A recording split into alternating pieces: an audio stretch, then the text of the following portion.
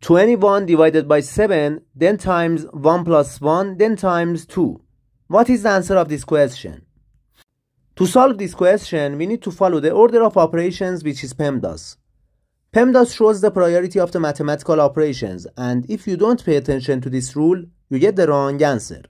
P stands for parentheses, E stands for exponent, M stands for multiplication, D stands for division, A stands for addition, and S stands for subtraction.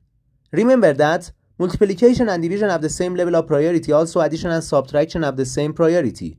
When we have both in an expression, we start from the left and simplify. First, we simplify these parentheses. We have 21 divided by 7, then times 2, then times 2.